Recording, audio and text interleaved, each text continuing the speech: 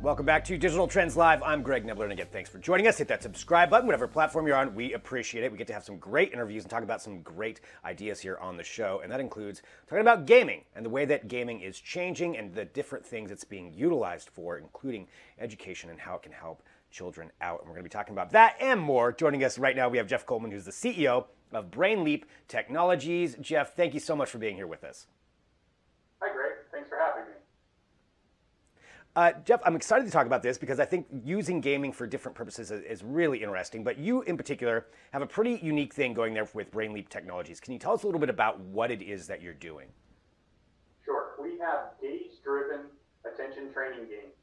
And by gaze-driven, that means you actually play the games using only your eyes. You control everything that's happening on the screen with just your eyes. And the reason that's important is because the eye movement system and the attention system share neural circuitry. And we leverage that connection to be able to train attention skills at a very foundational level, because attention is really critical for executive function, for being able to focus on projects for a while, being able to even have self-control. Those are all really important aspects that require attention. That's, I mean, there's a lot to unravel even just with that, but to talk about the actual technology, so you mentioned that you're tracking eye movement. That's pretty incredible in its own right to control a game. What kind of software, what kind of programming are you utilizing to do that? Actually, that is readily available to anyone who wants to buy it off of Amazon or Microsoft or whatever. It's from a company called Tobii. They've been doing eye tracking for years, a lot of it in the labs. Also for people who have need assistive technology to, be able to, they can't control a computer with their hands, for example.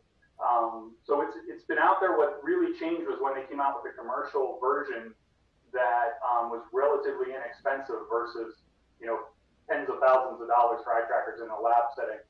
And we use that technology to be able to create these games.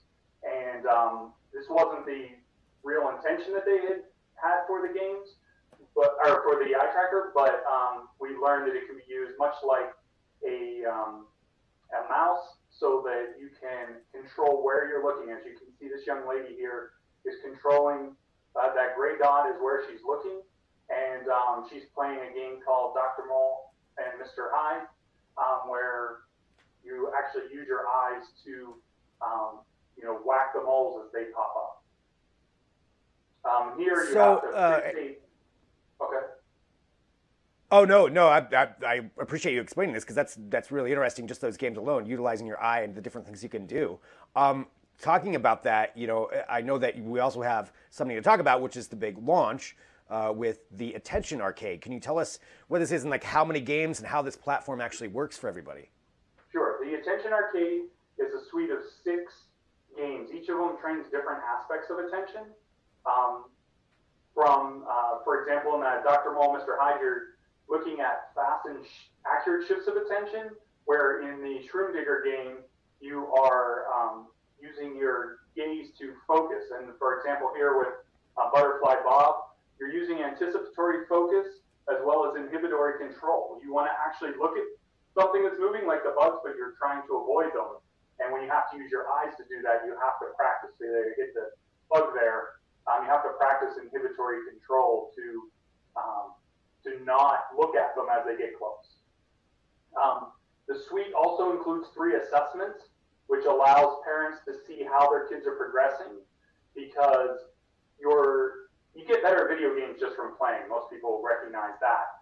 What we want to do is measure the fact that your skills improve and can be applied elsewhere. And so that's what we have the 3 assessments in there as well. I love this combination of learning and actual skill, skill building combined with gaming and just how that's being utilized in this. For everybody out there too who wants to take part in the platform, who wants to try these out, who wants to use this technology, where should we send them to go? You can visit brainleaptech.com. That's BRAINLEAP is our company, tech.com. and you can get the games and the eye tracker. You can rent an eye tracker from us because most people don't have one at home. Or you can purchase it, as I mentioned, on Amazon or Microsoft or wherever stores have technology, and that allows you to control the games. Well, it's really, really interesting stuff. And Jeff, I want to say thank you very much for joining us to talk about this. And I love seeing technology utilized to help people out, and especially in a situation like this, combining gaming as well. And thanks for being here on the show to talk about it. Absolutely. Thanks so much for having me.